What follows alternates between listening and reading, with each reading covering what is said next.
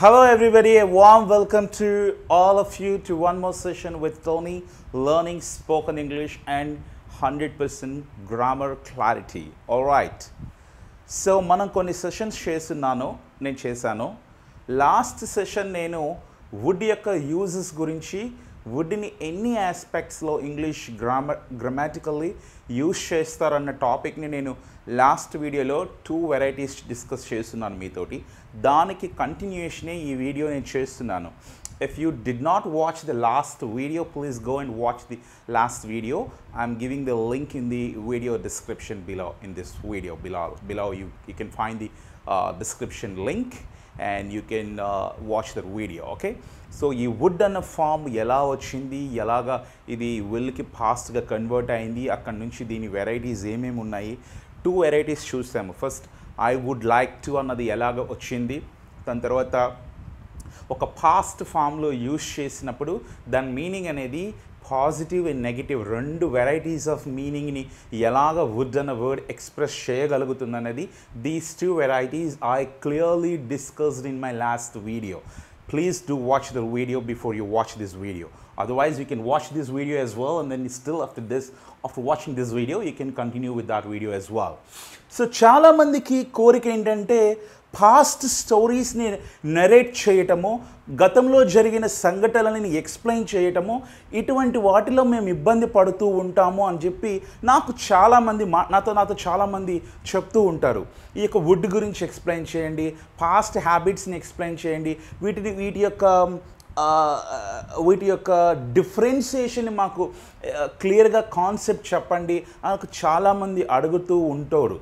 వీటిని past స్టోరీస్ని narrating చేసేటప్పుడు కానీ, ఒక పాస్ట్ ఇన్సిడెంట్ గురించి ఒక పారాగ్రాఫ్ రాసేటప్పుడు కానీ, ఈ యొక్క యూజ్ ఇట్ టు అన్నది కానీ, వుడ్ అన్నది కానీ, వీటి యొక్క యూజెస్ అన్నది ఎస్పెషల్లీ వుడ్ అన్నది ఎలాగ యూజ్ అవుతుందో ఈరోజు మనం క్లాస్లో చాలా క్లారిటీగా తెలుసుకుంటాం. అండ్ మోర్ ఓవర్ చాలామందిలో ఉన్నటువంటి ఒక మిస్కన్సెప్షన్ ఏంటంటే ఈ యూజ్ టు ఏదైతే ఉందో ఇది వుడ్ని 2 రీప్లేస్ చేసుకొని అదైనా ఇదైనా మన ఇష్టం వచ్చినట్టు మాట్లాడుకోవచ్చు అని చెప్పి వారి యొక్క ఓన్ గ్రామాటికల్ రూల్స్ని డిజైన్ చేసుకొని గ్రామాటికల్గా తప్పు మాట్లాడుతున్నారు. బట్ ఈ రోజుటి క్లాస్లో ఈ వుడ్ అనే వర్డ్ని పాస్ట్ హ్యాబిచువల్ యాక్షన్స్కి మనం యూజ్ చేసి రిప్రజెంట్ చేసేటప్పుడు ఎటువంటి ప్రికాషన్స్ తీసుకోవాలి, ఎటువంటి సందర్భాలలో వుడ్ అన్నది యూజ్ చేయాలి, ఎటువంటి సందర్భాలలో యూజ్ టు అన్నది యూజ్ చేయాలి, ఈ రెండిటి మధ్య ఫండమెంటల్గా ఎక్కడ ఈ 2 వేరీ అవుతున్నాయి, ఎక్కడ ఈ రెండింటి మధ్య డిఫరెన్స్ ఉందో those points I'm going to touch today and I'm going to give you 100% clarity today in this video. Okay, so today's class agenda is that. Okay, let us start the class without wasting the time. Okay, let us see here. So ఈ would అన్నది use to అన్నది ఈ 2 predominantly they can be used to represent the past discontinued actions. Very important line. ఏమన్నా నేను past discontinued actions అన్నాను అంటే any action that was occurring in a past time for a period of time, for a duration of time, it was a regular action in the past, but now in present time it is not true. So my very first statement is that use it to should be used describing something that was true in the past but not in the present time. అంటే గతంలో ఒక action రెగ్యులర్గా జరుగుతూ ఉండటం అనేది అది true, కానీ present ఆ యాక్షన్ ఎంత మాత్రము కూడా జరగటం లేదు. This is very important. This understanding is very important. అంటే నేను ఒక పని గతంలో చేస్తుండేవాడిని, గతంలో ఒక పని నా చేత చేయబడుతూ ఉంటుంది. ఫర్ ఎగ్జాంపుల్ నేను ఇంతకుముందు క్రికెట్ ఆడుతుండేవాడిని. ఎప్పుడు? నేను స్కూల్ డేస్లోనో, లేకపోతే నా కాలేజ్ డేస్లోనో, లేకపోతే నా యూనివర్సిటీ డేస్లోనో నేను క్రికెట్ ఆడుతుండేవాడిని.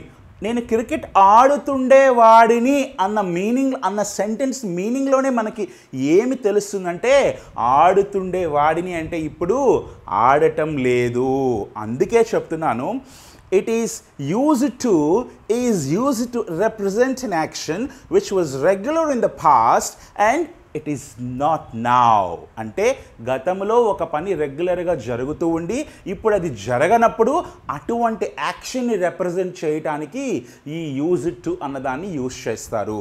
ఎలాగ యూజ్ చేస్తున్నారో చూడండి. అంటే ఇది ఫ్యూచరు, ఇది టైం లైన్ తీసుకుంటే ఇది ప్రజెంట్. ఎక్కడో పాస్ట్లో ఒక యాక్షను రెగ్యులర్గా జరుగుతూ ఉంది. అది డైలీ అవ్వచ్చు, వీక్లీ అవ్వచ్చు, మంత్లీ అవ్వచ్చు, ఇయర్లీ అవ్వచ్చు, లేకపోతే డెకేడ్కి ఒకసారి కూడా అవ్వచ్చు.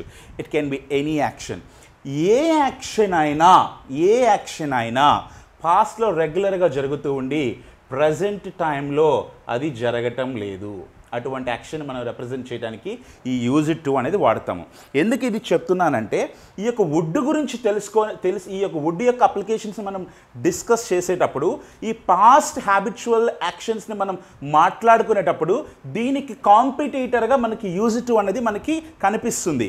ఎప్పుడైతే ఈ రెండిటిలో వుడ్ యొక్క క్లారిటీ మనం పూర్తిగా తెలుసుకోవాలనుకున్నప్పుడు దాని కాంపిటీటర్ని కూడా మనం క్లారిటీగా తెలుసుకోవాలి. దాని కాంపిటీటర్ ఎవరు? ఈ యూజ్ ఇట్ టు. ఈ యూజ్ ఇట్ టు గురించి క్లారిటీగా తెలుసుకున్నప్పుడు ఈ యొక్క వుడ్ అనేది ఎక్కడ వీక్ అవుతుంది, ఎక్కడ స్ట్రెంగ్తెన్ అవుతుంది అనేది మనకి క్లారిటీ వస్తుంది. So let us go forward. So now పాస్ట్లో జరుగుతున్న యాక్షన్ గురించి మాట్లాడడానికి యూజ్ చేస్తారు. ఈ సెంటెన్స్ యొక్క కన్స్ట్రక్షన్ చూస్తే చూడండి, సబ్జెక్ట్ తర్వాత యూజ్ ఇట్ టు వస్తుంది. యూజ్ ఇట్ టు వచ్చి దీని తర్వాత వచ్చేటువంటి వెర్బ్ ఏం వర్బ్ అంటే this verb is called infinitive verb, or in other words it also can be called bare infinitive అంటారు. ఇంకా చెప్పాలంటే దీన్ని ఏమంటారంటే బేస్ ఫామ్ అంటారు. ఏమంటారు? Base form of the verb. అంటే సబ్జెక్ట్ తర్వాత యూజ్ ఇట్ టు వచ్చి దాని తర్వాత base form of the verb వచ్చి తర్వాత ఆబ్జెక్ట్ అనేది ప్లేస్ అవుతుంది. I use to play cricket. నేను క్రికెట్ ఆడుతుండేవాడిని. ఇక్కడ మీరు అర్థం చేసుకోవాల్సింది ఏంటంటే, క్రికెట్ ఆడుతుండేవాడిని అని చెప్పాను, కానీ నేను ఎప్పుడు క్రికెట్ ఆడుతుండేవాడినో నేను ఇక్కడ చెప్పలేదు. నేను చిన్నప్పుడు క్రికెట్ ఆడుతుండేవాడినా, నేను కొంచెం ఏజ్ వచ్చిన తర్వాత 10th క్లాస్లో క్రికెట్ ఆడుతుండేవాడినా, నేను ఇంటర్మీడియట్లో క్రికెట్ ఆడుతుండేవాడినా, నా బీటెక్లో నేను క్రికెట్ ఆడుతుండేవాడినా అన్నటువంటి ఒక స్పెసిఫిక్ డ్యూరేషన్ ఆఫ్ ద టైంని నేను ఈ యూజ్ ఇట్ టు అన్న దానిలో నేను రిప్రజెంట్ చేయట్లేదు. రిప్రజెంట్ చేయకపోయినా the expression gives me the sense to understand that I use to play cricket. నేను క్రికెట్ ఆడుతుండేవాడిని. ఎప్పుడు ఆడుతూ ఉండేవాడినో నేను చెప్పట్లేదు. ఇక్కడ ఈ పాయింట్ అర్థం చేసుకుంటూ రండి నాతో పాటు. We used to go to Singapore every winter. మేము ప్రతి వింటర్కి సింగపూర్ వెళ్తుండే వాళ్ళము. ల్యాండింగ్ చూడండి మళ్ళీ. మేము ప్రతి సమ్మర్కి, ప్రతి వింటర్కి సింగపూర్ వెళ్తుండే వాళ్ళము అంటే ఇప్పుడు వెళ్ళట్లేదు అన్నది ఒక మీనింగ్ వస్తుంది. ప్లస్ ఈ మీనింగ్ మీరు చూస్తే we used to go to Singapore అన్న దాని మీనింగ్లో మీకు ఏమర్థం అవుతుంది? ఇక్కడ నేను డ్యూరేషన్ అంటే ఏ టైంలో మేము వెళ్తాము అన్నది నేను చెప్తున్నాను. ఏ టైంలో వెళ్తాము? Every winter. ప్రతి శీతాకాలంలో మేము సింగపూర్ వెళ్తాము. ఫస్ట్ సెంటెన్స్లో నేను ఎటువంటి టైంలో, ఏ టైంలో నేను ఈ యాక్షన్ పెర్ఫామ్ చేస్తున్నానో డిస్కస్ చేయలేదు. సెకండ్ ఎగ్జాంపుల్లో ఇది ఏ టైంలో నేను ఈ యాక్షన్ పెర్ఫామ్ చేస్తున్నానో ఈ టైం డ్యూరేషన్ని స్పెసిఫై చేశాను. స్పెసిఫిక్ టైంని నేను రిప్రజెంట్ చేశాను. ఎప్పుడు? Second ఎగ్జాంపుల్లో. I did represent the specific time in the second example, but I did not represent the specific time in the first example.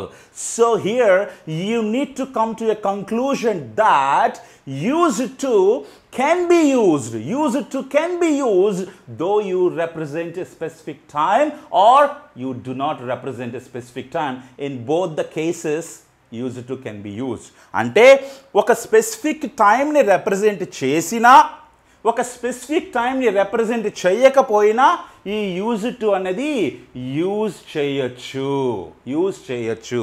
ఇక్కడ చూడండి, this example is very very key, and this is the difference between use it to and would అన్నదాన్ని ఎక్కడ differentiate చేస్తుందంటే ఈ use టులో మీరు తెలుసుకోవాల్సినటువంటి అత్యంత important note ఏంటంటే వెరీ వెరీ ఇంపార్టెంట్ నోట్ ఏంటంటే use to can be used for స్టేటసెస్ని చెప్పడానికి. అంటే ఈరోజు ఇప్పుడు ఫర్ ఎగ్జాంపుల్ నేను ఇప్పుడు ఎడ్యుకేటెడ్గా ఉన్నాను అనుకోండి, నేను ఇంతకుముందు వేరే ప్రొఫెషన్లో ఉండుండొచ్చు, ఆ రోజు నా స్టేటస్ వేరుగా ఉండుండొచ్చు, దానికి ముందు ఇంకొక స్టేటస్లో నేను ఉండుండొచ్చు. అంటే మానవుని యొక్క జీవన సరళిలో దినదినము ప్రోగ్రెషన్ ఉంటుందండి, ప్రోగ్రెస్ అవుతూ ఉంటాం మనం. ఇట్లాంటి స్థితిలో మన పాస్ట్ యొక్క స్టేటస్ని మనం రిప్రజెంట్ చేయడానికి this is the most important point you need to understand in terms of the usage of use to represent the status of the speaker or to represent the status of the subject in a sentence which relates to the past, which is related to the past. Use it to can be used. ఈ use it to ని use చేసి చెప్పచ్చు. ఇక్కడ ఎలా వచ్చింది structure చూడండి. I use it to be a businessman. నేను ఇంతకుముందు ఒక బిజినెస్ మ్యాన్ని, అంటే ఇప్పుడు నేను బిజినెస్ మ్యాన్ అనా, ఇప్పుడు నేను బిజినెస్ మ్యాన్ కాదు. Now I am N educator, నేను ఇప్పుడు ఒక ఎడ్యుకేటర్ని. Now I am a teacher, నేను ఇప్పుడు ఒక టీచర్ని. Now I am a human resource professional, నేను ఇప్పుడు ఒక హెచ్ఆర్ని. Now I am a tutor, నేను ఒక ట్యూటర్ని.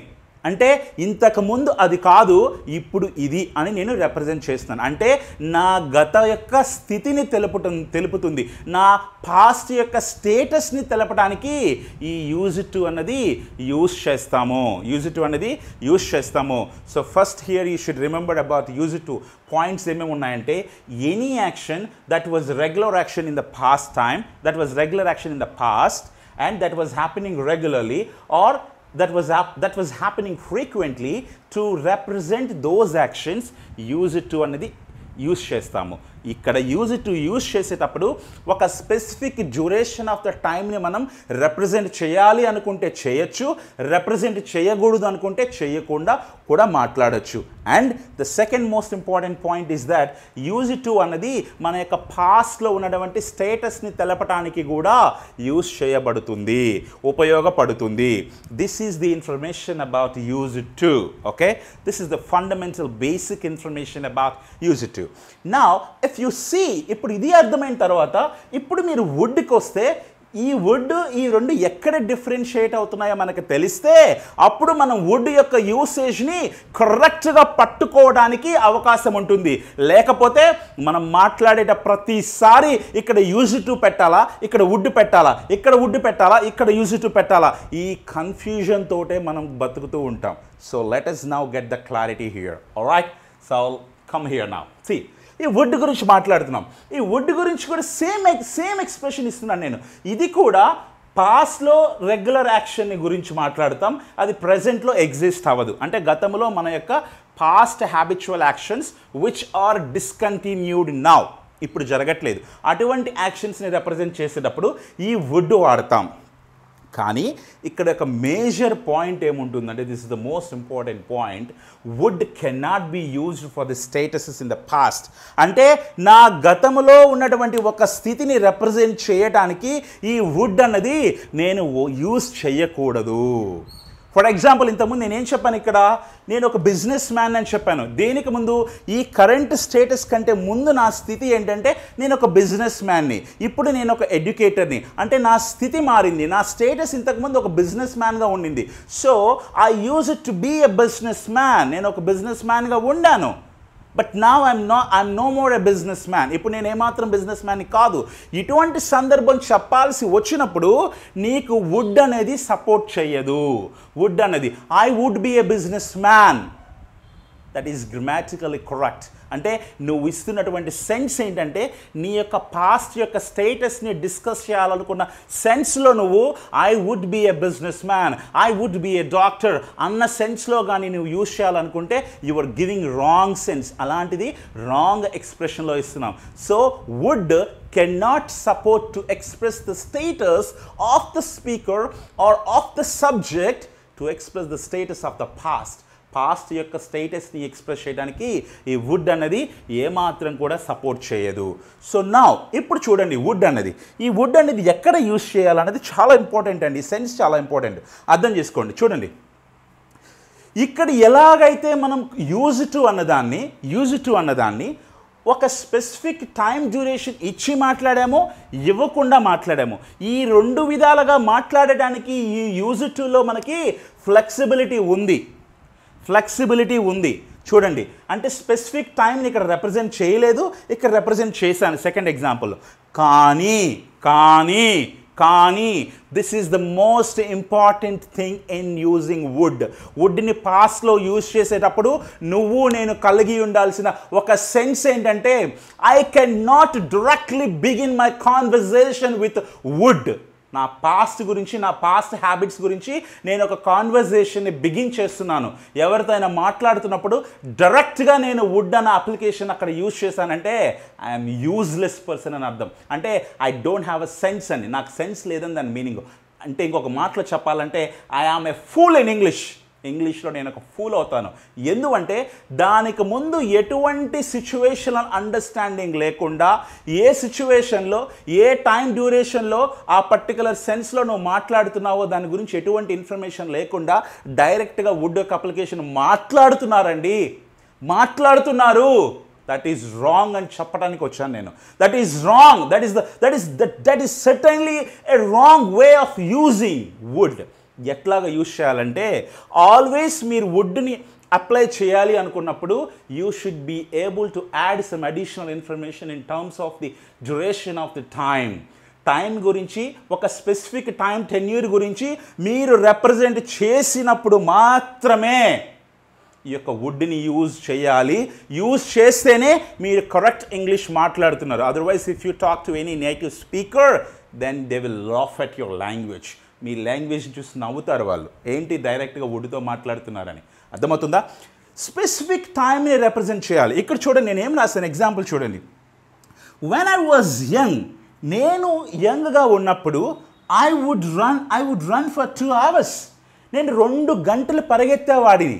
అంటే ఇప్పుడు నేను ఇది లేకుండా, వెన్ ఐ వాజ్ యంగ్ అన్నది లేకుండా I would run for 2 hours ఇది ఒక్కటే నేను రాశాను అనుకోండి. I would run for 2 hours. ఏంటి దీని మీనింగ్? నువ్వు 2 గంటలు పరిగెత్తేవాడివి. ఎప్పుడు పరిగెత్తేవాడివి?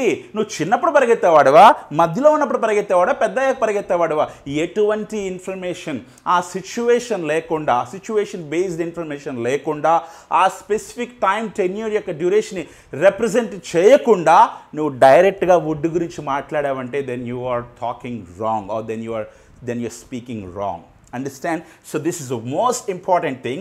When I was young, I would run for 2 hours. నేను 2 గంటలు పరిగెత్తేవాడిని. ఎప్పుడు? నేను యువకుడిగా ఉన్నప్పుడు. See the second example. When I was preparing for exams, నేను ఎగ్జామ్స్కి ప్రిపేర్ అవుతున్నప్పుడు I would give more mock test. నేను చాలా మాక్ టెస్ట్లు ఇచ్చేవాడిని. I would give more mock test అన్న ఒక్క సెంటెన్సే నేను మాట్లాడాను అనుకోండి, దాని మీనింగ్ ఏం రిప్రజెంట్ అవుతుందండి? I would give more mock test అంటే ఎప్పుడు ఇచ్చావని నేను మోర్ మాక్ టెస్ట్?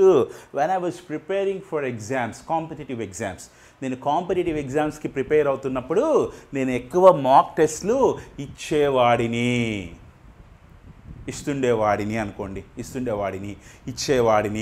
అంటే ఇక్కడ వుడ్ యొక్క అప్లికేషన్ మీరు చాలా కేర్ఫుల్గా గమనిస్తే ఒక స్పెసిఫిక్ టైంని రిప్రజెంట్ చేస్తున్నాం, ఒక సిచ్యువేషన్ని బిల్డప్ చేస్తున్నాం. అక్కడ సిచ్యువేషన్ని బిల్డప్ చేసిన తర్వాత దాని కాంటెక్స్ట్లో మనం వుడ్ అనే దాన్ని యూజ్ చేయాలి. అంతేకాని డైరెక్ట్గా opening సెంటెన్స్లోనే I would go to school by a car. What is the sense? You are talking non sense. You are not making any sense. By the way you are making non sense. ఇవాళ ఇలా మాట్లాడేచ్చు అని చెప్తున్నారండి. ఇది ఎక్కడ education సిస్టమో నాకు అర్థం కావట్లేదు. నాకు అర్థం కాదు. I would go to gym every single day అని అంటారు. What is the meaning? What is the sense that you are conveying to your listener without adding N additional information at what time duration that you are speaking about your past action? You can not use would. నువ్వు would గురించి మాట్లాడేటానికి నీకు అక్కడ chance ఉండదు. So ఇది would గురించి. అంటే ఈ would అనేది పాస్ట్ యాక్షన్స్ని మనం రిప్రజెంట్ చేసేటప్పుడు అడిషనల్ ఇన్ఫర్మేషన్గా దాని యొక్క టైం డ్యూరేషన్ మనం స్పెసిఫిక్ టైంని మనం రిప్రజెంట్ చేయాల్సి ఉంటుంది. అర్థమవుతుందా? I would like bananas in my childhood. అంటే నాకు చిన్నప్పుడు నేను ఎక్కువ బనానాస్ని తినేవాడిని. అర్థమవుతుందా? అంటే ఏదో ఒక పర్టికులర్ టైంని రిప్రజెంట్ చేయకుండా వుడ్ అనేది డైరెక్ట్గా యూజ్ చేస్తే అది రాంగ్ సెన్స్లోకి వెళ్తుంది. ఇప్పుడు ఒక పారాగ్రాఫ్ నేను ఒక 2-3 లైన్స్ రాశాను నేను ఈ వుడ్ గురించి. ఈ 2-3 లైన్స్ చూసిన తర్వాత మీకు ఒక క్లారిటీ వస్తుంది. చూడండి. I used to live with a highly motivated UPSC aspirant. నేను చాలా హైలీ మోటివేటెడ్ అయినటువంటి ఒక యూపీఎస్సి ఆస్పిరెంట్తో పాటు కలిసి నేను ఉన్నాను. I use to live with him. అంటే నేను అతనితో కలిసి ఉన్నాను. హాస్టల్ అనుకోండి, లేకపోతే ఒక ఫ్లాట్లో అనుకోండి. కొంతకాలం నేను ఎవరితో కలిసి ఉన్నాను? I use to live with highly motivated UPSC ఆస్పిరెంట్తో నేను కొంతకాలం కలిసి ఉన్నాను. Highly motivated. తను చాలా హైలీ మోటివేటెడ్. ఇప్పుడు నేను ఈ స్టోరీ టెల్లింగ్లో ఈ ఇంట్రొడక్షన్ని నేను ఇచ్చాను. దేంతో ఇచ్చానో? యూజ్ ఇట్ టుతో ఇచ్చాను. ఇదే సెంటెన్స్ని నేను ఇక్కడ యూజ్ ఇట్ టు బదులు వుడ్ అని రాసి స్టార్ట్ చేయొచ్చా అంటే you can not start. That is the wrong. నేను చెప్తున్న సెన్స్ అది. ఇప్పుడు నేను ఎక్స్ప్లెయిన్ చేసిన ఎంటైర్ క్లాస్ యొక్క మీనింగ్ ఏంటంటే ఈ సెంటెన్స్ని నేను వుడ్ తోటి బిగిన్ చేయకూడదు, యూజ్ ఇట్ టు తోటే బిగిన్ చేయాలి. I use to live with a highly motivated UPSC aspirant. ఇది ఒక సిచ్యువేషన్ బిల్డ్ అయింది. ఒక సంఘటననే మనం బిల్డ్ చేసాం. అక్కడ ఒక సిచ్యువేషన్ క్రియేట్ చేసాం. దాని లోపలికి వెళ్తే ఇప్పుడు నువ్వు వుడ్ గురించి మాట్లాడడానికి నీకు ఫ్లెక్సిబిలిటీ ఉంటుంది. ఎటువంటి సిచ్యువేషను అంటే ఇప్పుడేంటి? I use to live with highly motivated UPSP aspirant అంటే నేను ఒక హైలీ మోటివేటెడ్ అయిన యూపీఎస్సీ ఆస్పిరెంట్తో నేను నివసిస్తుండేవాడిని, అతనితో కలిసి ఉండేవాడిని. అంటే ఇప్పుడు దీని కన్సీక్వెంట్గా నేను సెంటెన్సెస్ ఎన్ని బిల్డ్ చేస్తున్నా ప్రతి సెంటెన్స్లో ఇప్పుడు నేనేం మాట్లాడుతున్నాను? ఆ టెన్యూర్ గురించి మాట్లాడుతున్నాను. ఆ స్పెసిఫిక్ టైం గురించి నేను మాట్లాడుతున్నాను. ఏ స్పెసిఫిక్ టైం అది? ఏ టైంలో అయితే నేను హైలీ మోటివేటెడ్ యూపీఎస్సీ ఆస్పిరెంట్తో కలిసి ఉన్నానో ఆ టైంని గురించి నేను తర్వాత సెంటెన్సెస్లో నేను మాట్లాడుతున్నాను. బిగినింగ్ సెంటెన్స్లో యూజ్ టు అనేది వాడాను. దాని కన్సీక్వెంట్ సెంటెన్సెస్లో నేను ఏం వాడుతున్నానో చూడండి. Every single day he would teach me all the current affairs. ప్రతిరోజు అతడు నాకు కరెంట్ అఫైర్స్ని బోధించేవాడు. ఇది ఎవ్రీ డే నాకు కరెంట్ అఫైర్స్ బోధించేవాడు. ఫర్ ఎగ్జాంపుల్ నేను 2015-16లో కలిసి ఉన్నాం అనుకోండి. అంటే 2015-16 ఆ టెన్యూర్లో ప్రతిరోజు అతడు నాకు కరెంట్ అఫైర్స్ బోధిస్తూ ఉండేవాడు. అంటే 15కి 16కి మధ్యలో ఆ యాక్షన్ రెగ్యులర్గా జరుగుతూ ఉంది. ఇది ఒక పాస్ట్ రెగ్యులర్ హ్యాపెనింగ్ యాక్షన్. నా దాన్ని నేను ఎలా యూజ్ చేస్తున్నాను ఇక్కడ? Every single day he would